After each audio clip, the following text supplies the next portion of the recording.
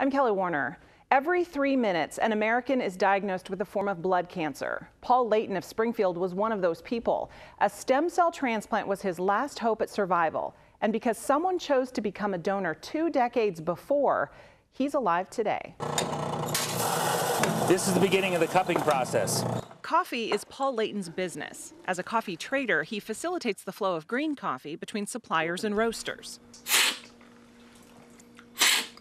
4 years ago, life took a scary turn, and Paul was diagnosed with acute myeloid leukemia, brought on by a disorder that prevents stem cells from maturing and accumulating in his bone marrow.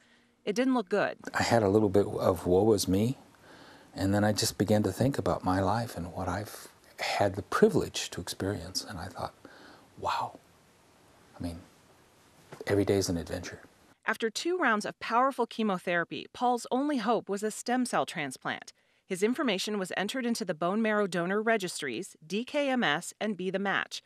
And while patients can wait months and never find a compatible donor, a perfect match was found.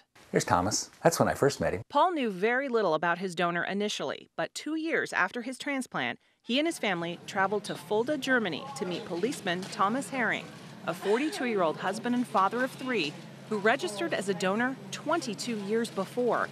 In front of a barrage of cameras, Paul finally met the man he credits for saving his life. I was not to be here 3 years ago. There was no hope. But through DKMS, Be the Match, the wonders of medicine, and thanks to God, we were given a miracle. And that's why Paul shares his story with anyone willing to listen.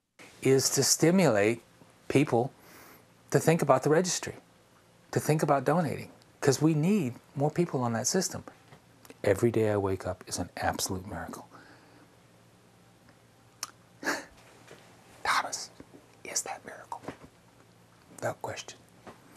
If you want more information on registering to become a bone marrow or peripheral blood stem cell donor, check out these sites, dkms.org or bethematch.org. The more people who register to be donors, the greater the possibility that life-saving matches can be made. I'm Kelly Warner.